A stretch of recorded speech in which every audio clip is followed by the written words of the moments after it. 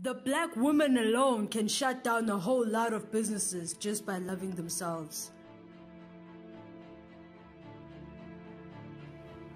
You put on makeup and hide his creation using a man-made creation. Whoever told you that you don't look good enough? From the shape of your body with everything put in the right places to your skin color. It doesn't matter whether you're melanin or yellow, you didn't create yourself. Made with love by the greatest creator. God never makes a mistake, but we make a mistake by forgetting our crowns. With a lot of money invested, they tend to do anything just to get that weave. Dear black woman, I hope you realize how beautiful you are. From the shape of your body to your own natural hair to the color of your skin, black don't ever crack. If you ask me anything, hardly works. You put on that Brazilian and that Peruvian, relax your hair as if it was stressed.